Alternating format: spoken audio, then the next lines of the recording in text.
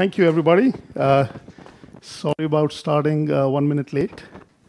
Hi, everybody. I'm JPS Kohli. I'm the CEO for Scale-Up Group. There are two parts of a company, Scale-Up Technologies, which is the consulting services, and Scale-Up Online, which is a platform for future skills and human skills. So a little bit about myself. I have about 25 years of learning industry experience. Half of that has been in the enterprise space, working for Microsoft, for example, as a director for the worldwide courseware development. That was one big role I played for all of their commercial training. And then last couple of years, I moved into a product management role, transforming the online training. In fact, I brought Microsoft to edX and launched 6 of the first few programs that Microsoft launched on the edX platform in 2013 or 14. I'm kind of losing track of time there. But so having done that, and prior to that, the other half of my experience has been in building services and learning content services businesses. First, before the enterprise experience with Microsoft, and second time with Scale-Up Technologies. And it's just been an exciting ride. My quest is to actually equip young minds and professionals with skills that they need to really thrive in this rapidly evolving technological world. So, and that's what I set up Scale-Up with as a transformational learning organization to help close the skills gap with a technically innovative and human-centered approach, or embedding soft skills very core to the technical skills to have much more successful outcomes in the workplace or for a new student entering into a career. And that's what organizations are looking for. That's what university and education system is looking for, and that's what individuals are looking for, whether they are in a working professional or they are a new entrant. We have offices in US, headquartered in US in Seattle area, with offices in India and Portugal. And some of the work, I'll just display this. I don't want to spend a whole lot of time here, but just giving a high-level overview. We have recently done 5,000 hours of content development, about 220 plus employees in about 40 cities worldwide, and that's just the nature of times. It is a pandemic that exacerbated that, but also prior to that. So we're very comfortable working in a distributed world, about 500,000 enrolled users, bunch of courses that we've done for universities worldwide, and a high course completion rate. But just as a quick audience poll, what do you think is the industry average for MOOCs or online courses for course completions? Any number, ranges? 5, yeah. 5, 15, anything, you could take a pick, but typically 5 to 8% and slowly going up. That's the whole endeavor. How do we kind of engage the learner more? We've achieved a very significant with some key programs that we've done for workforce development around artificial intelligence, and we achieved 67% course completion rate. And part of that is really focusing on the learner and the outcomes. And this discussion is a bit about that and how we end up achieving that. So we are an end-to-end solutions provider. We work with content strategy and content development as a big area, but also enabling platforms. What we're realizing that many organizations, universities, they've invested in existing infrastructure, LMS and technology, and they want to move it, and they don't know whether they move it to a new LMS, new tool, new platform. So we help extend. We can still, and I think a lot of you guys are doing that as well. How do you implement an open edX solution integrated with LTI, with an existing LMS, whether it's Canvas or Cornerstone? So we do all of that as well. And then we help run the service. We have a teaching assistant as a service program, learning support services that we run out of India. We've been running that for close to 6 years. And the next talk, lightning talk, Ratan, who's the CEO for Scale-Up Online part of the business, the platform, has a talk on the learning support services.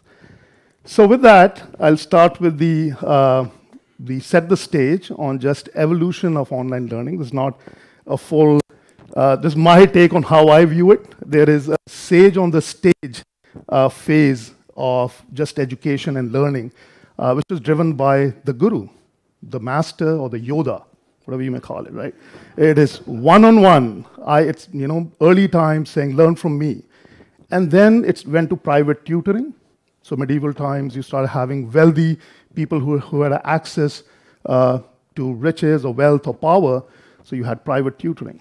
And then it moved to mass education, and that's kind of stayed on for centuries. Mass education may have moved, you may have, education was this method earlier and it evolved, but it was largely about process structure. We'll tell you how we will impart learning to you. And then you come last few years, where it has got on a hyper phase in few years with the arrival of technology, with AI, with internet. You had the power of the individual. So from the sage, it moved to individual. There's a pendulum swing that went to e-learning. And now everybody started saying, well, e-learning is going to solve the world hunger or everything about education. And because it is anytime, anywhere, and the power is to an individual, we are giving everything to the individual, and they will figure it out. Right? That's highly learner-centric, if you call. But it didn't work, because only 5 to 6% of users will go in. If you give them access to unlimited content, they're only the highly motivated ones that will go in and learn on their own. Others need nudging, support, peers, parents, human infrastructure, and that's why we call our soft skills as well, we call them as human skills. So they need all that. And so then MOOCs happened. We said, okay, now let's do this at massive scale, free, so maybe it'll kind of solve the problem. And we start innovating with additional support services, and that also didn't solve the problem, and now the world has moved more to being hyper-personalized. So what was the sage on the sage stage? Took centuries. Everybody's got habituated to that model. It's ingrained in us. It's ordered, structured. It's very safe, predictable. We are very used to it. It's how we operate, at least definitely my generation, not my kids. And on the other side, you have very learner-centric. Anant talked about it in his talk yesterday as well. It is new, unknown, highly personalized. What does it do for me? It's unpredictable, and it is hyper. It is like few years it has taken to just get to this stage. So then we said, okay, what is transformational learning? When SkillUp set up as a transformational learning organization, initially we also took the first phase, the SAGE phase, to say this is our take. Here is our process of doing transformation, because we are adding online support, we are adding one-on-one mentoring, we are adding virtual sessions. That's what transformational learning is. But of late, we've moved that. We said transformational for whom? It is transformational for the learner. So can the learner transform themselves into a better skilled person with the way they prefer to learn? And so it's highly customizable. Should it be highly customizable? And we feel yes. And learner is at the center of stage. And then it needs to have more high tech and high touch, because that's how people learn. They learn with people and they learn on their own, but there's no one size fits all. It's highly fragmented. But then should it target to learner needs? What does my individual learner want? And can it offer choices? Because it's so fragmented, can I give a different pathway to a particular group or a learner who prefer it on self-paced, who learn between 12 a.m. to 2 a.m. In the night on video-based learning? But that doesn't work for somebody else who likes reading, who likes processing, who wants to do some more hands-on exercises. And another person who says, well, I don't even look at all of that. I just want experiential. I just want somebody to tell me, show me, and somebody that I can talk to. So it's all different. I'm trying to do a course and get outcomes ready. So if I give them a single process that this is the only way, research has shown us X, Y, Z, that doesn't work for those other now 60 to 70%, because there's no single predominant learning style. And then we feel it should be very outcome-driven and focus on what are the skills and competencies that the learner is wanting to build. And then also experiential. We feel that is, although we're saying there's no one size fits all, but by and large, the more experiential it is, the learner, the retention, the learning and the outcomes, the skills and competencies gained is much higher.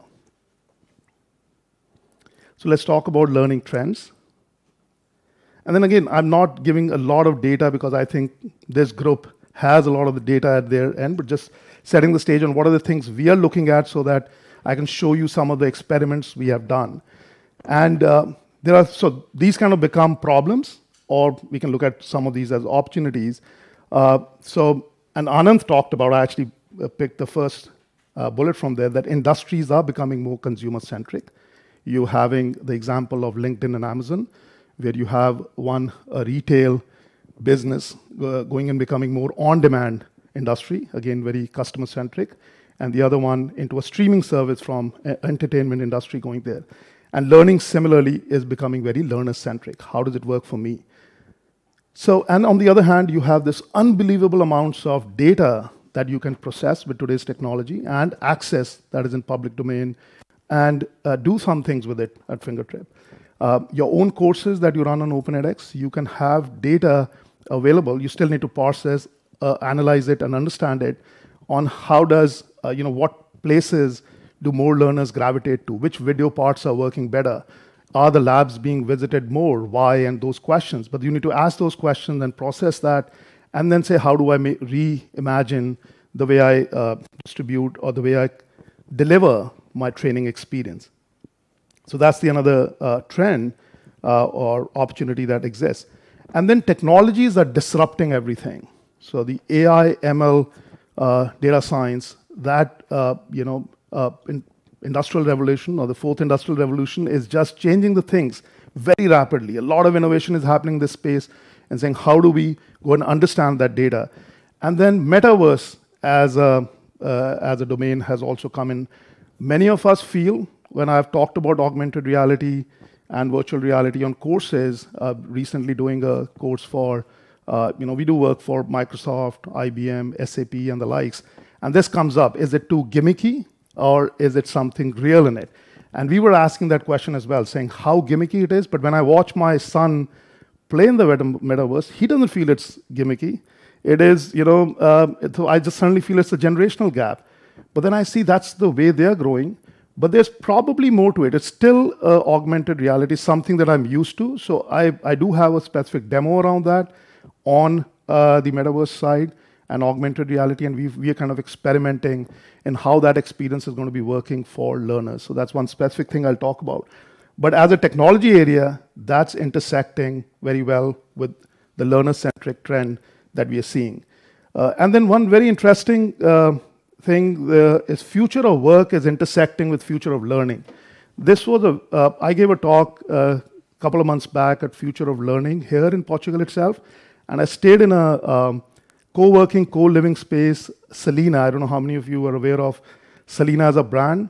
It was fabulous. I thought I'll be a misfit.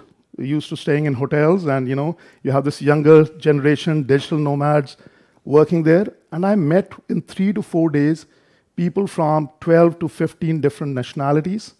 It was community. I was working there at the restaurants. There were events that were organized.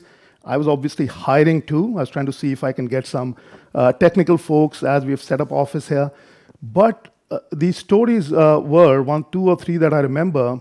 A person, a Belgian national, she was working in Spain and then chose to work out of Portugal for 4 months. An Ireland person who moved here, university education and instructional designer, wanted to learn newer ways, but chose to come here and work out of here. And I was asking them questions, okay, how is your organization paying you? I said, well, there are the challenges. So our HR is going through these discussions and stuff. So that's the future of work. There's no single style as we're coming out of the pandemic. The other report, there was Sarah from Copenhagen. She consults on cultural shifts, and future of work.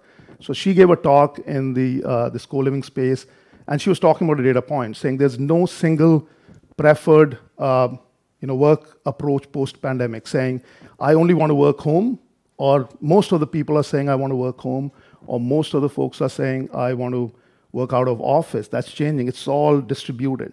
And that's what's happening in learning too. Everything is fragmented. Your learning styles, your preferences on how you want things is all distributed in small chunks. So how do we as building, as learning design consultants or content developers or instructional designers make sure? Yeah, so how do we make sure that we meet the learner expectations in this world is a huge challenge. And then there's this opportunity. Some of the numbers that we've seen is being talked about in this conference as well, that employers expect to offer reskilling and upskilling to over 70% of their employees by 2025. Again, the way technological changes are impacting the workforce. And then over 100 million workers, 1 in 16, will need to find a different occupation by 2030, post-COVID.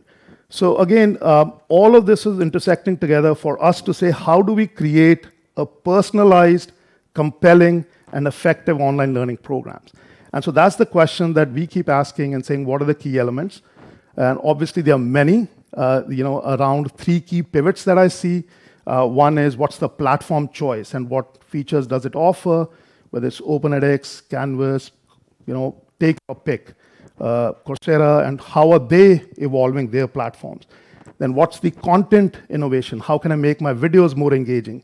Can there be interaction within videos? Can there be, which is Anoto, they have an interesting video solution that says, you can embed social dialogue within a video. So all of that, which is at the content space that we can do. And then finally, what learning support that we can provide. But then here are a few things that I felt I need to put and talk about is, how do we build a solid instructional design and pedagogy in this context? It's still valid, but now the context has changed, where things are more learner-centric. How do I make sure that my instructional design methodology takes into account that I'm going to cater to many learners and thereby invest upfront on what my course design needs to look like? The tools are a means to an end, but how do you use those tools to try and have an effective learning program? So that's very important.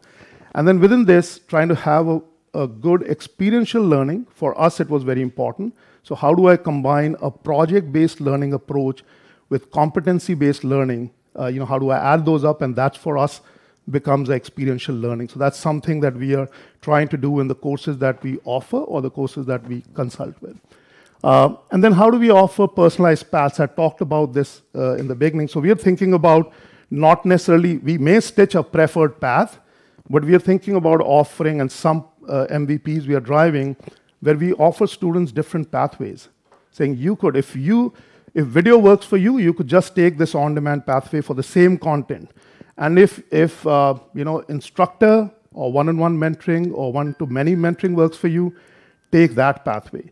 And if more hands-on or lab material works for you, then we'll give you more of that. And of course, how do we add pricing and commercial engagement or business model to match that while the learner is choosing those pieces? So how do we build all of those components and add that? So that's a space we are trying to spend some time on as well. Obviously, using technology to understand learners, using data, enabling learner communities. We've also seen that learners are starting to, that's the swing back from, that's the balance I feel from very instructor-led training that the pendulum swung to e-learning and self-paced learning. That's kind of bringing it back more to the center, saying how do we learn from others, how do we learn in communities, and how can we experiment and emulate the real world through metaverse. So that's one example that Mark is going to show as a demo in this session. And then how do we provide custom learning support, which is both tech-enabled, so think about chatbots. So we did a session a couple of days back on how we use chatbots in our course, and then how that dovetails into a discussion board or forum that is more human-led. So how do you combine a human and technology? So those are some of the themes that we are looking at to make sure that learning is more transformative or transformational. And while Mark will show a demo on the metaverse, I will talk about another example where we focused heavily on the instructional design and pedagogy and kind of combined some of these elements. We did a Microsoft professional certificate program on data science for Bellevue College continuing education student base. We partnered with Bellevue College to put together an instructional design framework, the 12-week program, and the learners were a mix of students early in career and working professionals, and it was a continuing education class. we absolutely implemented the flipped learning model, so they could go into our open edX version, which was integrated through LTI and single sign-on with Bellevue's campus, so that the student had a very similar experience when they registered for the course, and they got this user ID. They were automatically taken on a single sign-on to the on-demand version, and they'd watch the video lectures there, but the labs and exercises were done in the class on Mondays, Wednesdays, and Fridays. And they were 3 to 4 hours, and the instructors facilitated that. They paired up a working professional or stronger student with much more weaker to do the lab exercises. And then the students, we kind of formed a practice where the instructor would say every other week, 2 or 3 students or groups will get a chance to talk about what challenges are they facing, and they had to present back to the class. I did this lab, I wasn't able to complete it, what did you? And there was a dialogue around that. So again, kind of trying to emulate a workforce environment, or workplace environment. When they go for their jobs, they're presenting to their peers, or they're presenting to stakeholders. Oh, sorry. So that happened, and then there was a capstone project that they had to finish between 12th and 14th week. And that was significant amount of work. They had to bring all of the stuff that they learned and the labs they did and apply it in a capstone and submit a report. But on the 8th week, the students had to come and read about the capstone prior to coming to presenting and talk about their approach. They said, we've already done these labs. This is my approach to the capstone. I'm picking up this project. And if they needed mentors' help, they took that. And then they delivered that. But the focus was more on presentation. Think about what your audience is. You can imagine it's your manager. You can imagine this. So we gave them typical scenarios, and then they did that. And then finally, when they completed it, we had the employability and career element. So we called the Microsoft team. They came and presented on how they can set up their LinkedIn profile if they had not already set it up, and also how can they set up an Upwork profile and participate in the gig economy, because many of them were looking for jobs. So we said, well, while you apply for the jobs, you can go and take some project work assignments through Upwork and see if you can, even the way you did your lab assignments, if you can pair up and try and pick up a project and see if you can earn money. We didn't follow up on that thread whether any of them did it, but the satisfaction levels went through the roof. We had 95% course completions. Almost everybody, and the capstone was tough, and almost everybody completed the course, and the satisfaction was amazing. So they were saying, well, this is something which is very outcome-driven. I felt I not only learned, but I was also thinking about how am I going to apply it and things like that. So that kind of gives you an idea of how we applied some of these elements, but we are really talking about picking up a course and thinking very heavily on what approach do we take. So the next piece that we're going to talk about is the demo. So in this case, we picked up a course which we were running, or we are running on Death by Zoom, as Anand called it, to say, or we've actually tried Zoom, Teams, and WebEx, all three, but it's a live virtual instructor-led build your personal brand. It's a soft skills course. Students have to show up and they have exercise and stuff to do. And it's a perfect course that we want to experiment. If we move that class to, right on time. If we move that class to a metaverse environment, what would the experience be? And we really try to emulate, instead of giving them instructions on how they work with the Zoom interface, how do they work in a breakout room, and everybody, each one of us struggle. Well, this is I'm trying to learn this, and now you're trying to teach me how I operate a WebEx or a Teams or a Zoom platform. Of course, the metaverse is also a new platform, but once I'm operating within that, we'll show you how the students are navigating the class. So I'll hand it over to Mark to come and show us the demo. Thanks. So I was the very fortunate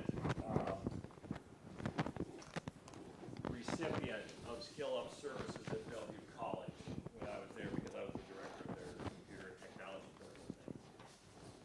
program. And so the program was so successful, we actually spun it off to a second program, and the first class we had 25 students in that class, and I think 23 of them completed.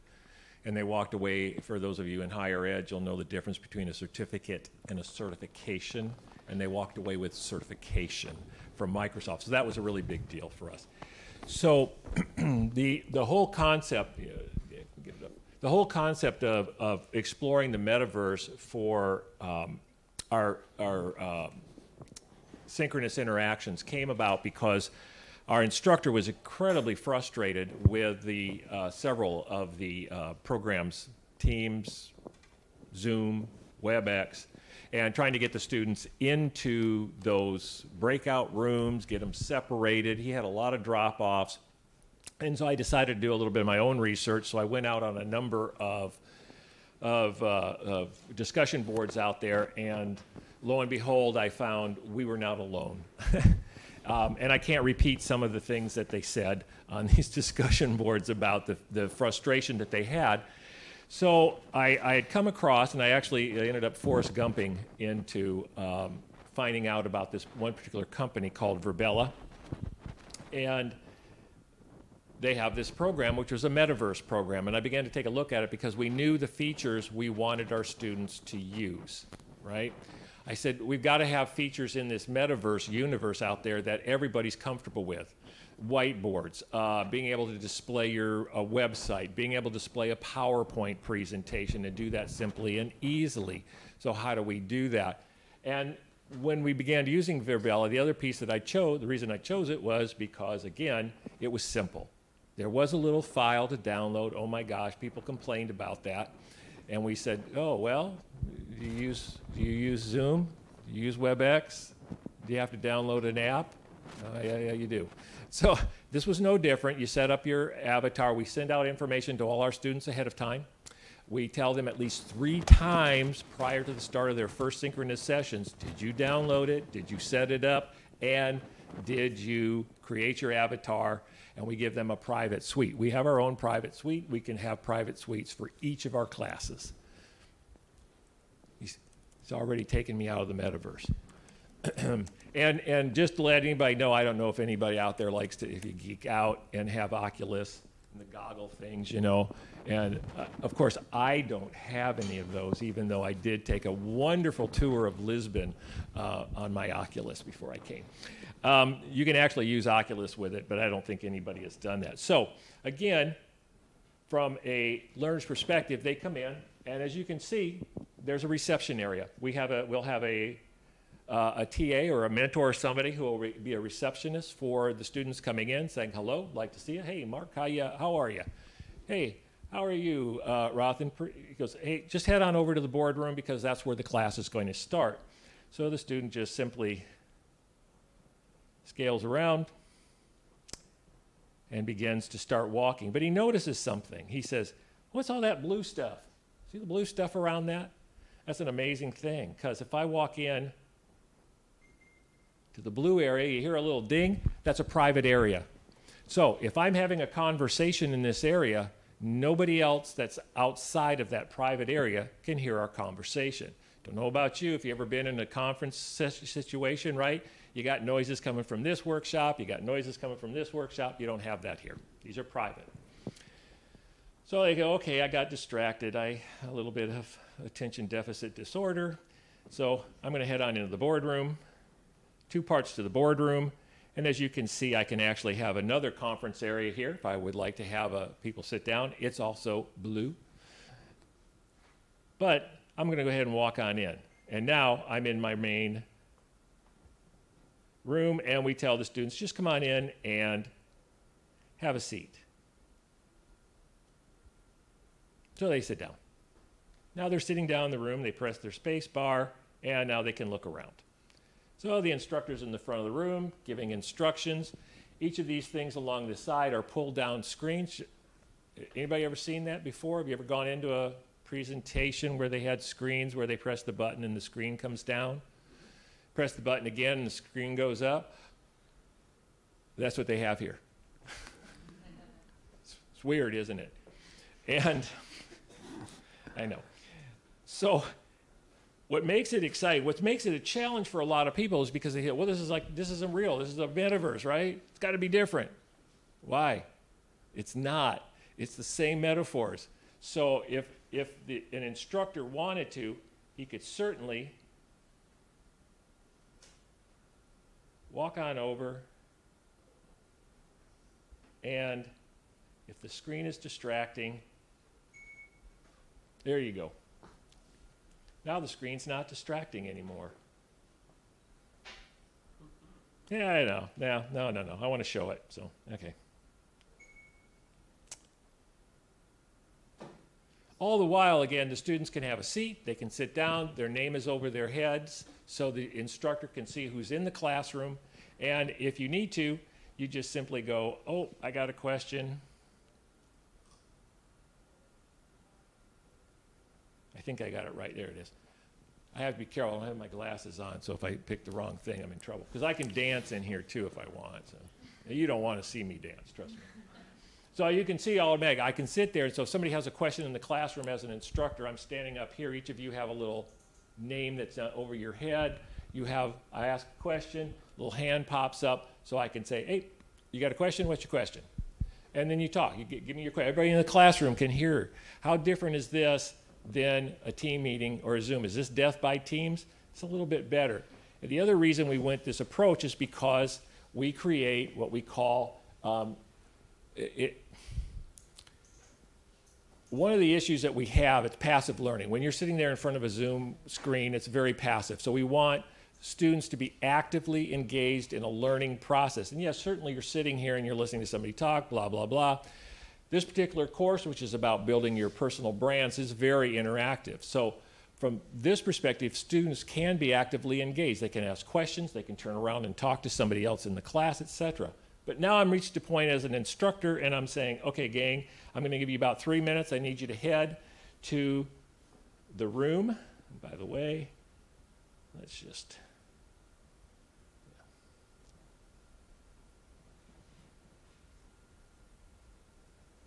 We'll just pop this open so now everybody in the room can see this bright and clear. And so here I'm in room 1. Okay, I'm heading over to room 1. Sounds good. So I'm going to mess up the whole presentation, which is really good because I have a TA in the room with me, and the TA is going to help me out.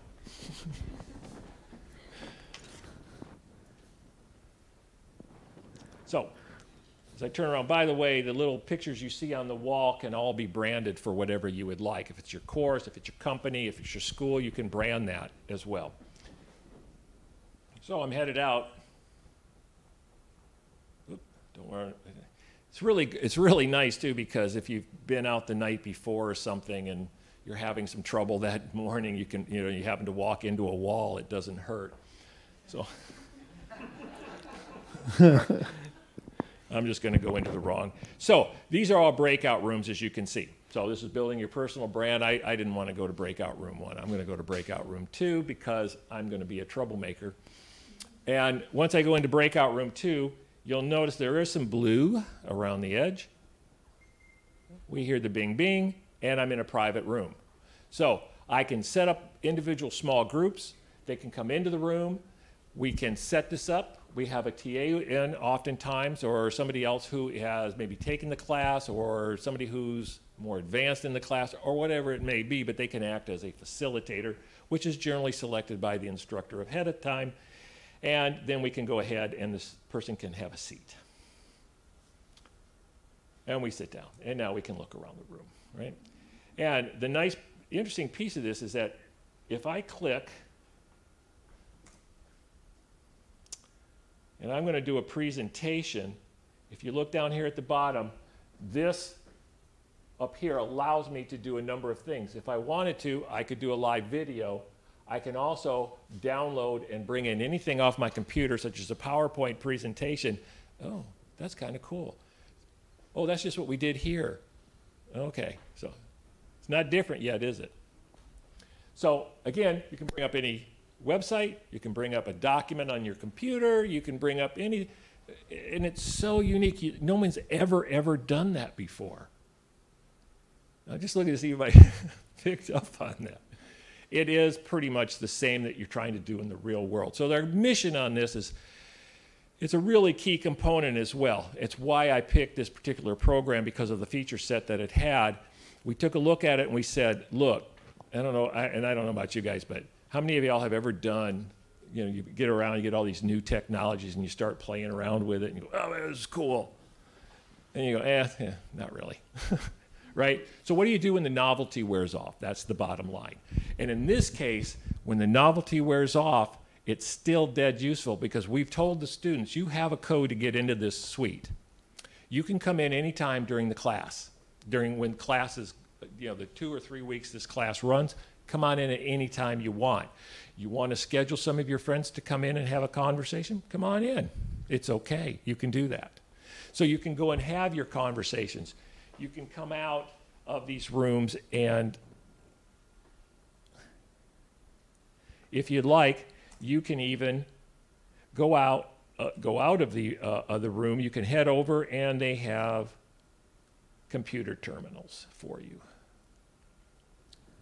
And just as he heads over, you can actually schedule lab. So you can set up one of the rooms as a lab workshop room. So the instructor could say, you know, anytime you can, so instead of going to a discussion board forum, ask your TAs for support, your room TAs for support, or you ping your peers, learners, and ask them, saying, hey, I really want to work on this lab.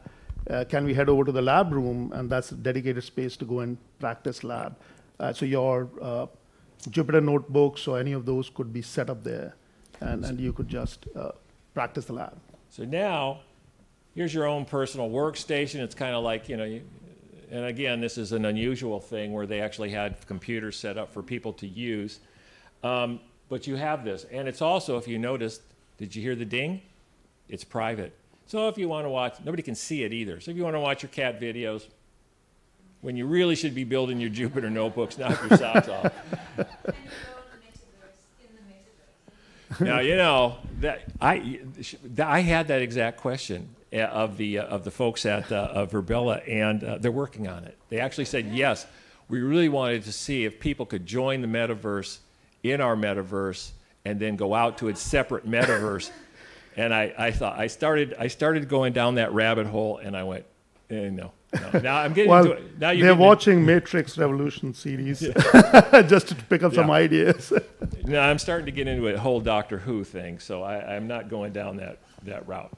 So the bottom line for us is it's new. It is new, and initial feedback from some of our testers has been really enthusiastic. They're like, oh my God, this is so much easier. But it's also a way we want students to download, get into Verbella, walk around, be in part of the Verbella campus, et cetera, and walk around and enjoy and get used to the concept of how do you walk around, how do you use your arrow keys, how do you sit down, that kind of stuff.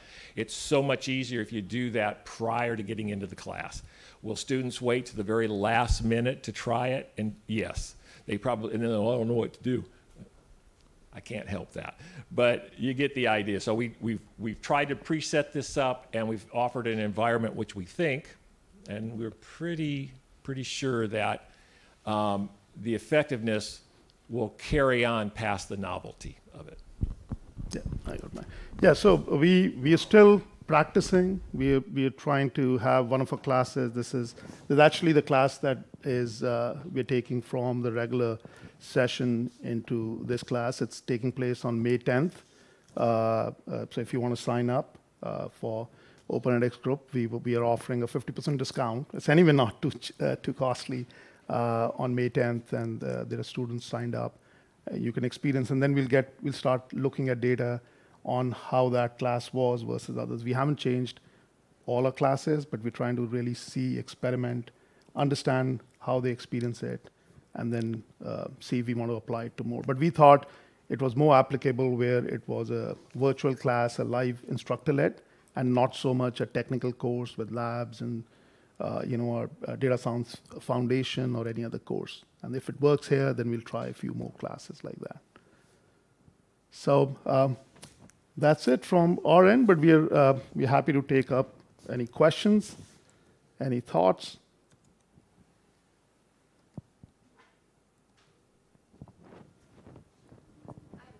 Yeah. So you mentioned that you received initial user feedback to be pretty good. Have you done any formal usability testing?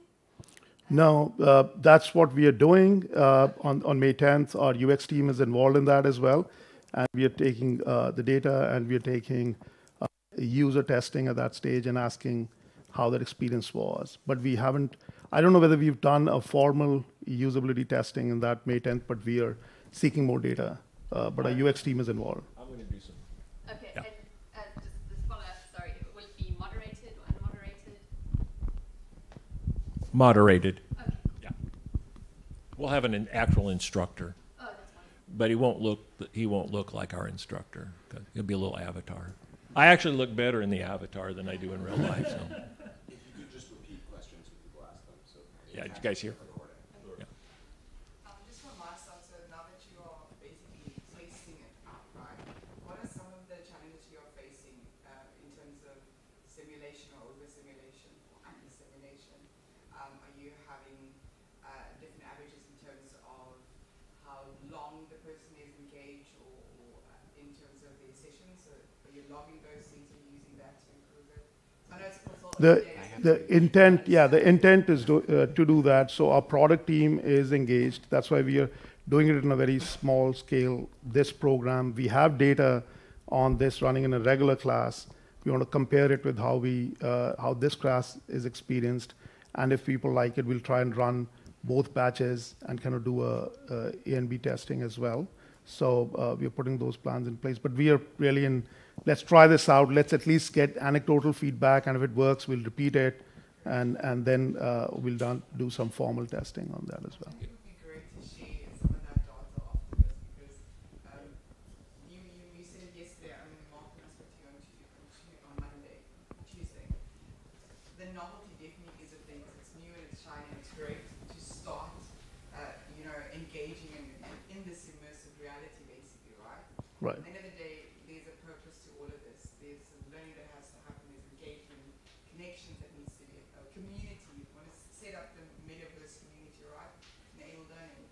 It just would have been interesting to see how long do they engage, what are they engaging with, and I love the private room ideas because it offers that personalized bubble that you can do your own thing without feeling that you have to be with other people to learn. But I'm just very interested to see what some of the data is going to. We're actually out of time, but the whole point of this is that you have to make, with any new technology, and this is particularly true of this, you have to make it an integral part of your curriculum. It's not a thing that sits out there that, well, I could use this and it's really cool and it'll add something.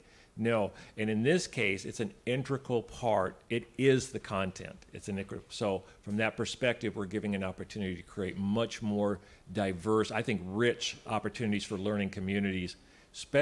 It's especially valuable in the technology areas where people really do utilize. And I mean, I've been doing this, I think, for 35 years in online learning. What we found in those technology areas is that people really like to have, because I can't get my instructor at 1 in the morning, but you know what? My roommate or whatever is in that same class and we get together, and so that learning community begins to grow and it helps. And sometimes, I don't know about you, I sometimes learn far more from my fellow students than I ever did from my instructor. Yeah. No offense to the instructors. And then we have the breakout room as a very specific feedback we've got in the regular class that is just a struggle. So we are waiting for at least that data to say, well, was it easier because you're already in the metaverse?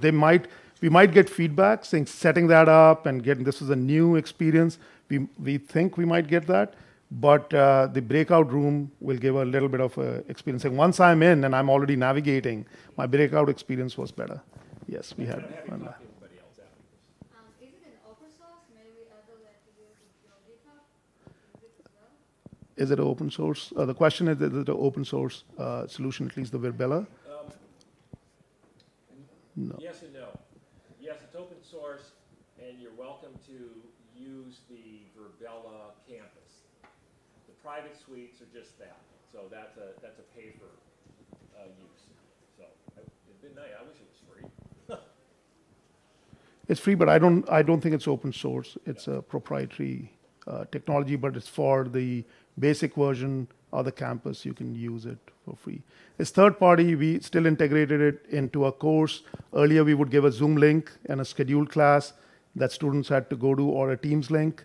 And in this case, we are simply saying install the app, and now this is the schedule, you got to go to a class here. But because the campus is still available, you could hop in and do your work, project work. We will try out that, if we set up some project assignments in the lab room, and that students can just go and some of that pre-setup is already there. So that we'll try out. It's not probably available for this course, but the lab discussion and student discussions is something that we expect to repeat in this one. Have we had time? Okay, thank you very much. It was a pleasure having you here.